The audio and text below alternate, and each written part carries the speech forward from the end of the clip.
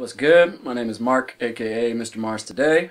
Well, I have to credit a music teacher from when I was like 4 till 12. This guy Doug Goodkin, and he really kind of like inspired me to be musical. And I've always been doing some kind of music before hip hop. It was like singer-songwriter, acoustic guitar, rap, sublime kind of stuff, and then I moved eventually towards hip hop, and then eventually towards like neo soul and R&B, and that's kind of where I'm centered now a little bit more. Having an older brother was like my introduction into hip hop music, because whatever he was listening to, I was listening to. And at the time, even though we were from the West Coast, he was really into the East Coast stuff. So I was listening to Tribe Called Quest, De La Soul, Black Moon, Lost Boys, all this stuff kind of from over in that region. And that was really, I think, my first introduction. And because I came from like a musical background, to me that Tribe Called Quest had, and that De La Soul, they all had that music in there, and they all had that vibe. So that was kind of my earliest introduction. And then also the radio around here, Cameo back in the day before it was Clear Channel, was actually like dope as hell. And they would play local artists. I remember Freaks of the Industry was my super duper jam back in the day, even though it was like bleeped out every other word on the radio. Radio was a bit more friendly for local artists and actually supporting folks who were doing stuff around here in the Bay Area. So that was kind of my first taste of the Bay Area stuff, is when I started listening to the radio.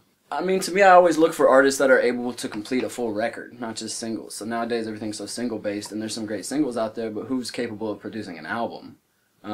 So in the last few years, folks like, Kendrick Lamar, folks like Ayomari and Tehran from down in L.A., those two artists in particular stand out to me because they were able to craft records that I can fuck with from beginning to end. Or at least only flip through a couple cuts, as opposed to like, this is my jam, and then I go to track 8, that's my jam, and that's it. So, I think, to me, there's so much rap. The world is flooded with rap right now. Everyone's a rapper, and good is not good enough as far as I'm concerned. If I'm trying to be your fan, I need you to be great. Straight up, I need you to like work at it just endlessly until you're better than everyone else, and then I'll hop on board. What really separates me is the team that I have and the folks that I'm willing to reach out to.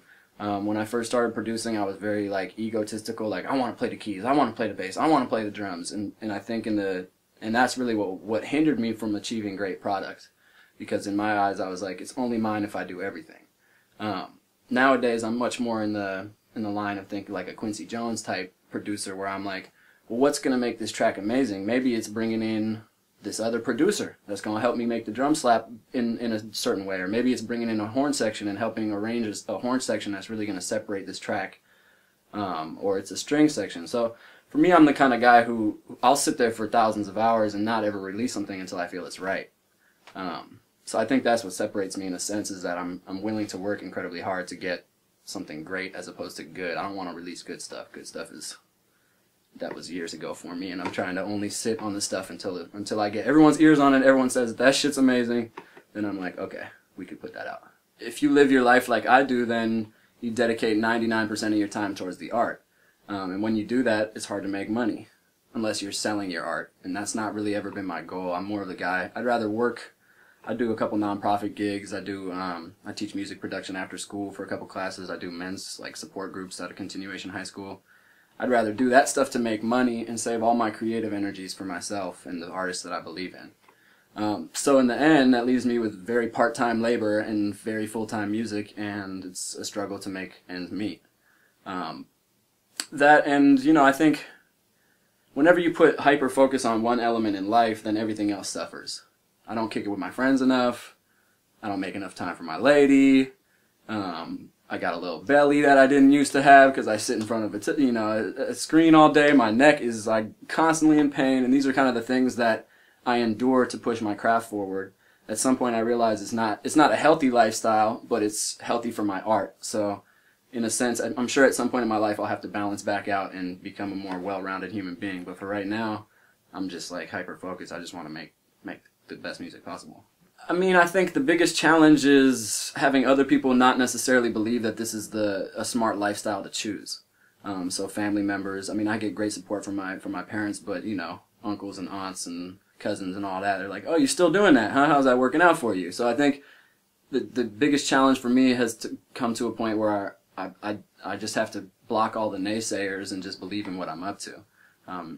And I feel like I've gotten to that point where I'm actually like into the music that I make now. 10 years ago I made music and it wasn't stuff that I would have listened to. It wasn't stuff that I would have like passed off to my friends like, this is that new jam. It was just, I loved it because I made it.